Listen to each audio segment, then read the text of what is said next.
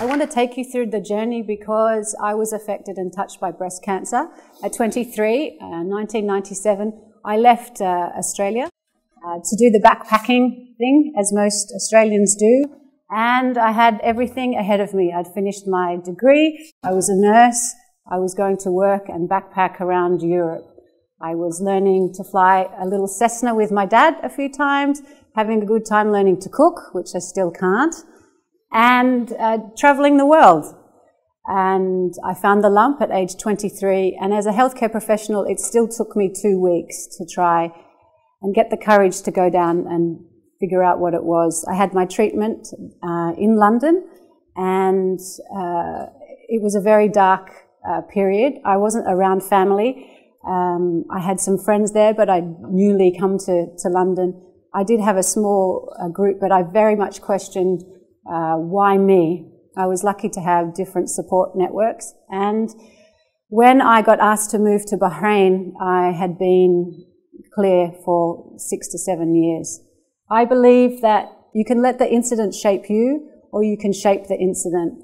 And listen, I'm no hero, and what you see on the facade is very different to what goes on internally. I have as many skeletons as you all do, and I have many insecurities and things like that. So it might look like a good show, but we all have something that shaped us to bring us to where we are now.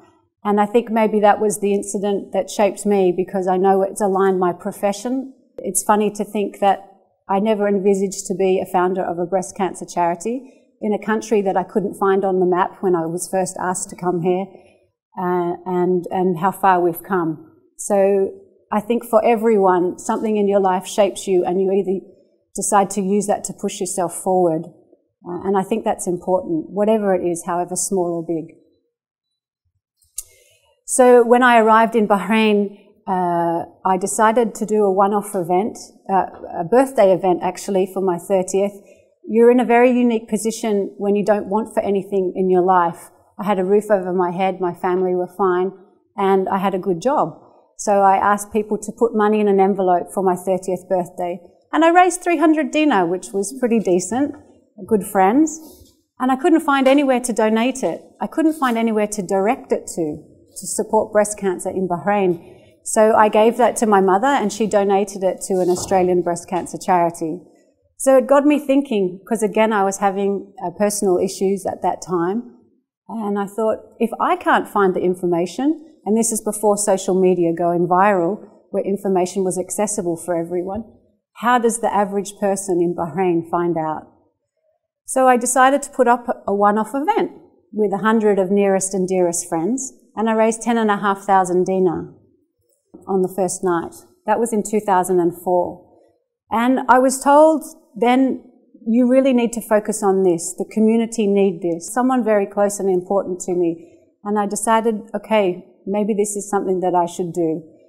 But I went about my way thinking that, and always at the start, that I had to lay a foundation stone. At the end of the day, I don't look like the typical Arab. I'm expat, and my home was never meant to be in Bahrain. So if I don't lay the foundation and pave the way forward for people behind me, then I'm just doing it for something to do while I'm here. And I think charity and community engagement needs to be exactly that. We need to not bang our drum to say, I'll show you the way, but pave the way and let it grow organically. So after 2 years, I realized I wanted to be registered. I wanted to branch out with my mission and vision of supporting education at the grassroots level, supporting Bahraini nationals in healthcare fields and different arenas to develop and push it forward. We came up with a very Arab discourse for a lot of our campaigns, and I'm very proud. The last 2 years have been based on research that I've done as part of my master's and the reading that I've done, and I think that's the way forward. Western guidelines don't mean best guidelines.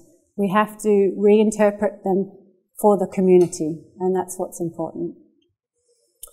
So we have a variety of events in line with Breast Cancer Awareness Month, fun activities, lecture series, serious and not, corporate entities, sponsorship, and the community get really involved, and it's an exciting time. In the 10 years, our 10-year anniversary this October, which is a huge milestone. We have a few milestones that we've achieved.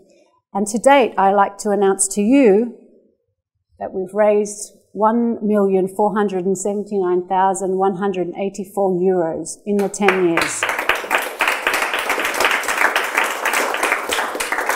So quickly getting out your cash converter, FX converter, that's about just over 700,000 dinar. And that's with 10 women who all work full-time. But they use their drive, their business skills, and all sorts of other skills to push it forward. Not everyone's going to have the same vision and mission as you when you start a project or do a community engagement. And people will leave on the way because they feel that that's not what they want to do. And the hard work gets very hard, and so other people leave. But this was done by a small group of women, both expatriates and nationals, with the support of the community. And I think the money is one side of it, and yes, it's important to drive different things, but the awareness and education has been totally key. The money has come secondary due to the charity's transparency. The whole vision and mission slightly shifted from doing my master's, and I wanted to get back down to grassroots levels, which was our mission and our philosophy, and find out what was important in Bahrain for Arab women. Because like I said, I can walk into different places, but until we know as healthcare professionals what's happening on the ground and important and ask, then we can change guidelines and shape things accordingly. So part of my research was to do a qualitative study of Arab women in Bahrain who've been diagnosed and treated. And it was very, very interesting, and I think it's all very important to look at what was important for them. Their coping mechanisms are very different than the West. What I found significantly was their culture and their religion played heavily on how they coped with the breast cancer diagnosis and survivorship. Because breast cancer doesn't just affect the person, it affects the family, the immediate family, it affects the employer, the insurance companies, the healthcare workers, the people on the ground. It affects everyone. It was very interesting to find out that religion played very heavy on a coping mechanism, something that I haven't realized or utilized myself from a Western culture. The Arab women that were interviewed used religion because in their Quran they believe Allah is sending them a message, and this is a test. It is a test of their faith and as a test of their personality and strength. And so while my candidates went through all the treatment, they knew that this was a test from Allah, and this test was everything is written, and they were going to be a better person. He had a dream, he had a way to go.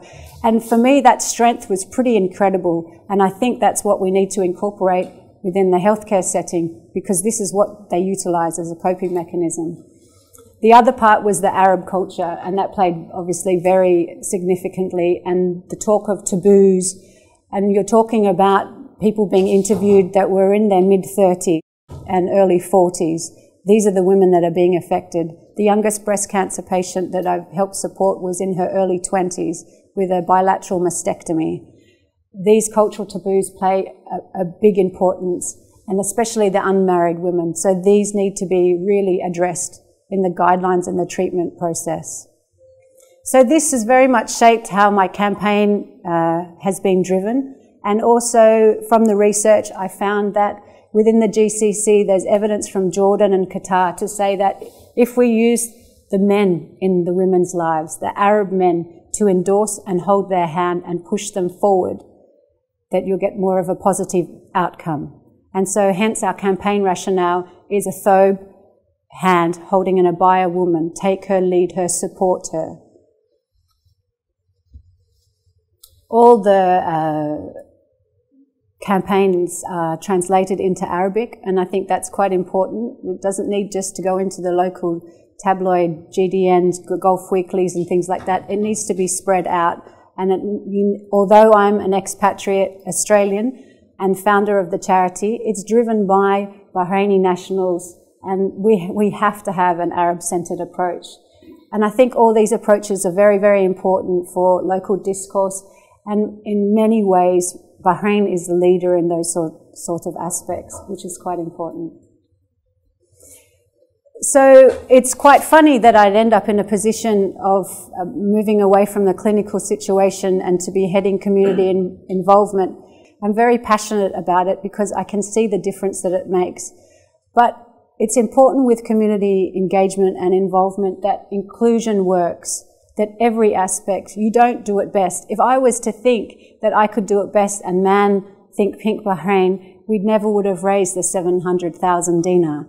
People have to take it in different directions. It has to grow according to the needs of the population. And people have to be flexible. It's not about a picture in the paper. It's not about getting your name in lights. It's about stepping back and letting other people make it grow. Vision and mission is very important. You have to know what you're going and stand by.